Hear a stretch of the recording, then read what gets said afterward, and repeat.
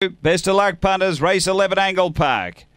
Away. Speed toward the inside from Coaster's going to look for the front. Missy McBain's out quickly. Coaster's going to drive and lead from Missy McBain and then Alan Santo. Next, Dinah Parlins from Gary McBain. Then Ruta Rose, Pit Girl, and Misha Bale back at the tail end. Down the back, leader gets away. Coast out by 4. Missy McBain does the chasing. Then Dinah Parlins and out wider Alan Santo. They're on the turn.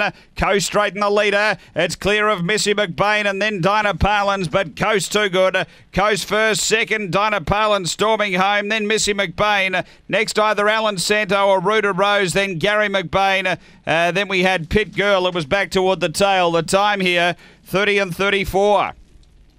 Number 2, Coast. Robin McKellar for Terry McCallum. A black dog, April 2014, Premier Baloney Avery Bale. And Robin's strike rate at the moment is first class. Number 2.